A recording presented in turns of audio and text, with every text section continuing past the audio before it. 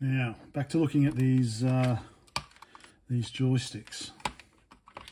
So, Ben reckons it might be the address decoder is interfering with the SD card or flooding the bus or something. So that's this 74LS138 here.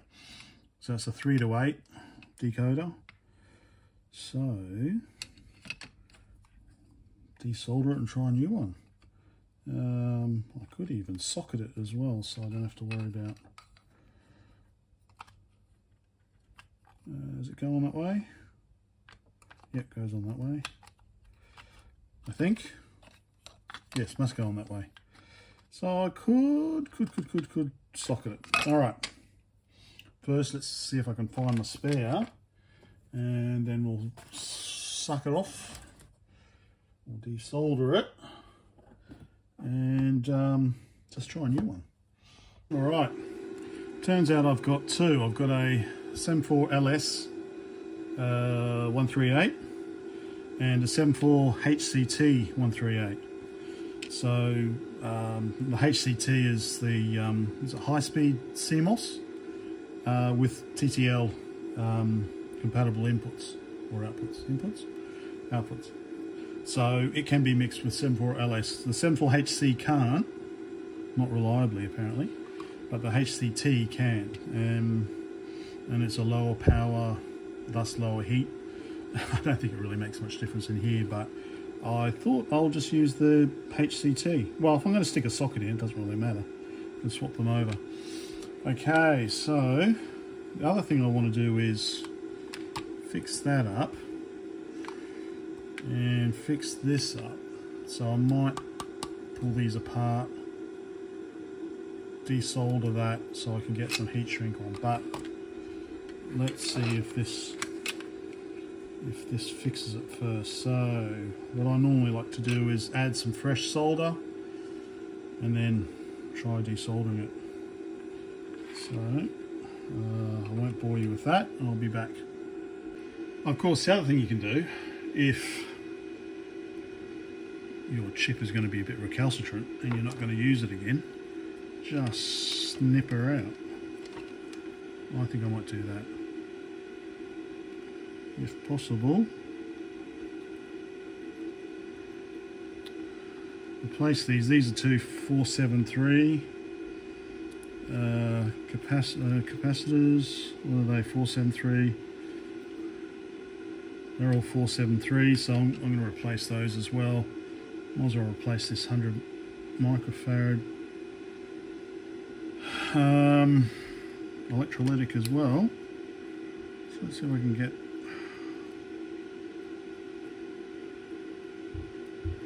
Maybe not.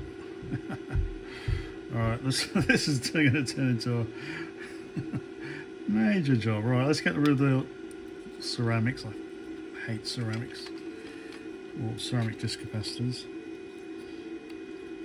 Let's just get rid of those. Oops, sorry. Close up my hand in 4K. Yeah, so I'm going to get rid of these. Then get rid of the chip. Yeah, getting there. All right, after a bit of effort, I got the old chip off and the two capacitors. So I'll put the socket on now and two capacitors, and well, see if it makes any difference. Socket ready. I'm just going to do, I haven't soldered it in yet. I'm just going to do a quick test fit just to make sure. And I reckon that's okay. Yep, alright. Solder that in, and the 473s, which I've got to get yet. Okay, time to test it. Now that I've got it in the right way round. Wasn't happy the other way round. And hey, it's now booting. Very good. So I just want to stop saying Brett. I just want to replace a couple more capacitors on it, and I also want to try and fix that up with some glued heat shrink and also that bit there.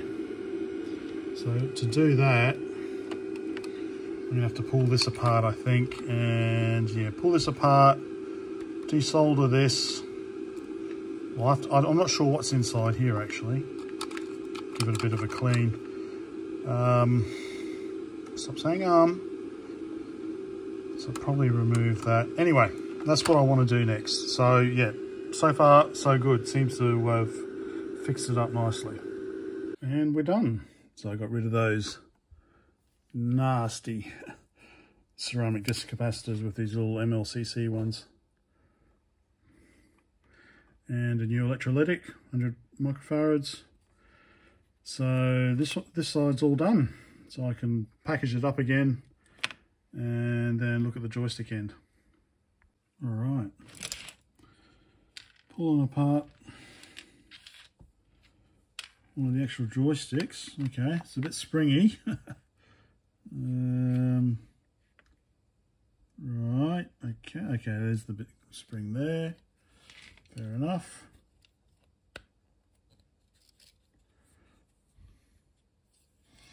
Okie dokie.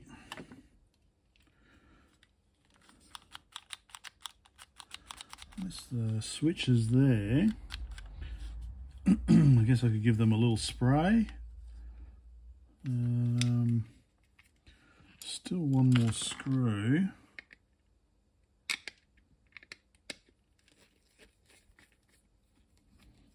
Which obviously holds this plastic.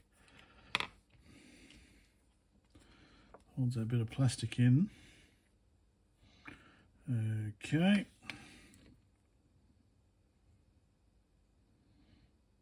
Put that together. Right.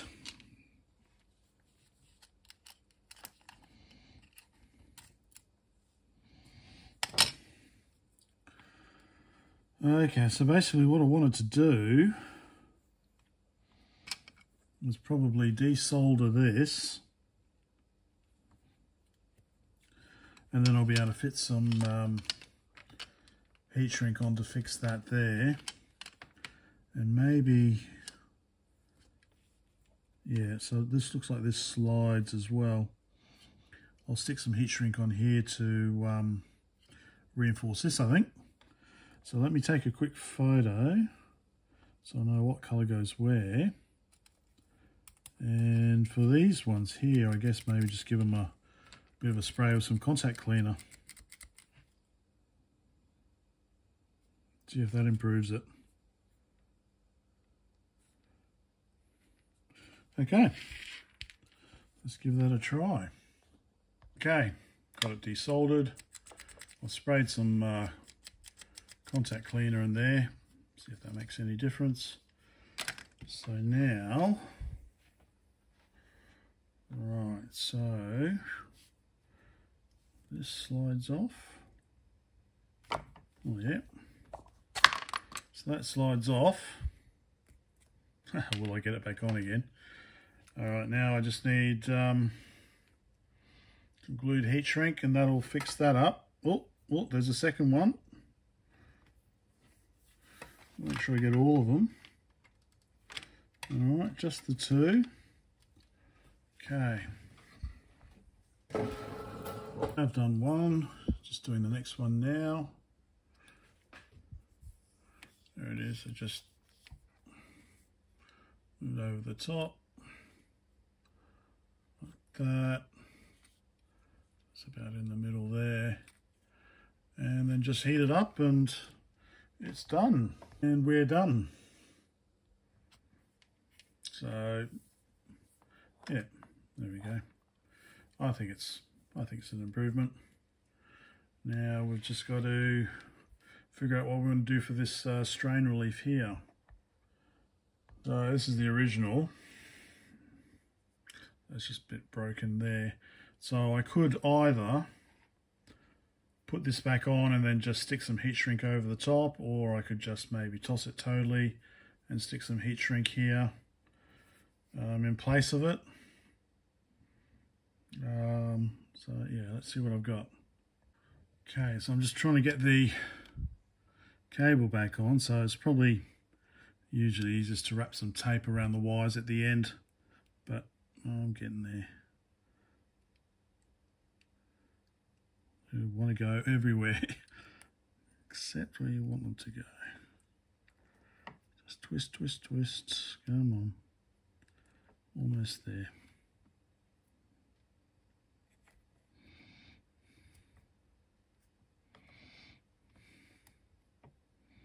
Yeah, it would have been better just putting a bit of tape around the end, so you don't get these little stragglers. Put some tape around the end. Okay, we've got it back on. Back to where it was, which is about there. So I was thinking of maybe putting some 8mm. Maybe just stick some 8mm over it. Might reinforce it. Although having said that, I probably should have put this on first. That way I can just slide it that way. Let's see how we go. So probably maybe that much. Okay, and there we go.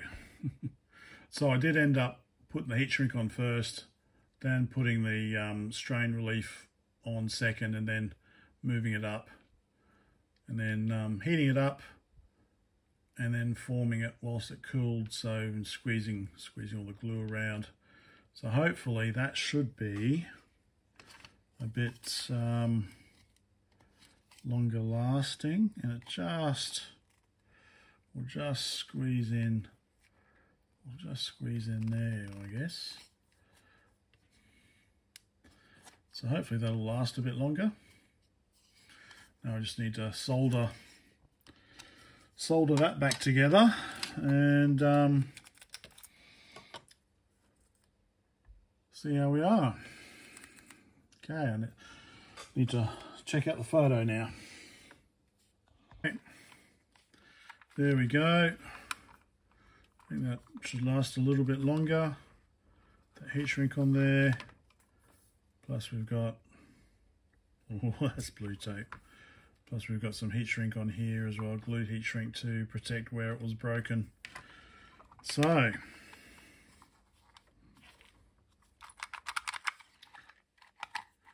let's see. Okay, so that's the repaired one.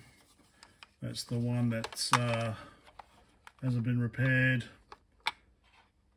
All right, so let us see if they work. Okay, power on. Yes, didn't work last time. Let's see, how's that? Okay.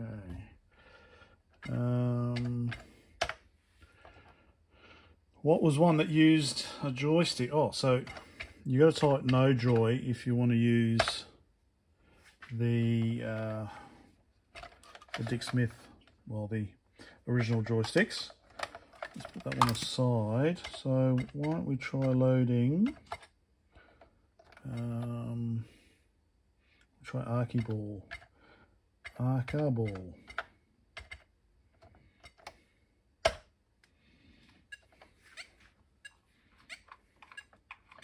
Okay.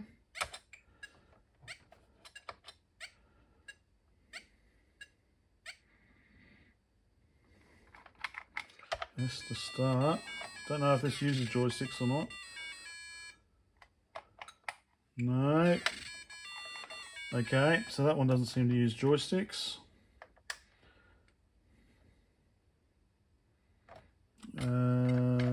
What about... what was the other one I was trying? Dig out? Let's try dig out.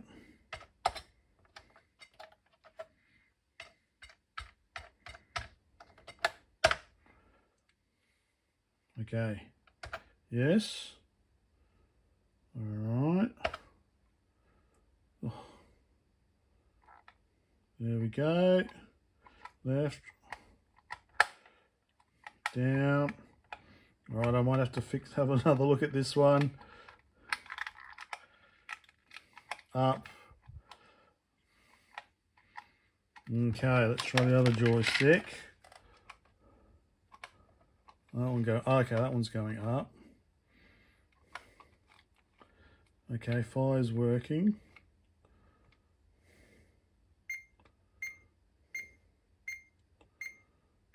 Okay. Yeah, okay. So that was... what? Through the wall? Alright. So, yeah, so that's the, I guess, the second joystick, maybe. I don't know. So, but this one seems to be working. So I'm going to have to pull this one apart tomorrow and fix up the strain relief. But... oh, no. Oh, no, Sonny. Oh, okay, here we go.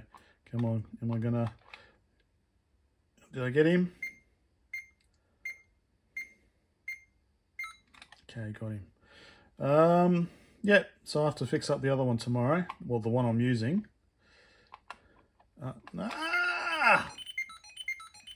Anyway, so yeah, so joystick's working, all good. I just, yeah, like I said, I gotta fix up the strain relief on this second one. Well, this is the first one actually. So, but yeah, all good now. I'm happy with that.